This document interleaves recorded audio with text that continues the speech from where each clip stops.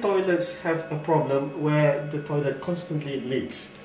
It leaks inside here. This has been fixed. I found a way to fix it. How you do this is you have to open this panel like so. So lift it up like that and pull it back. No other way.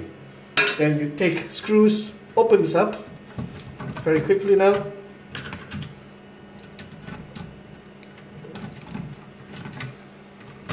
Very simple. Just there, see, pull it.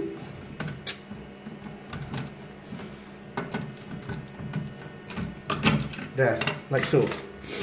So you have a hole there. Take this bleach, says bleach.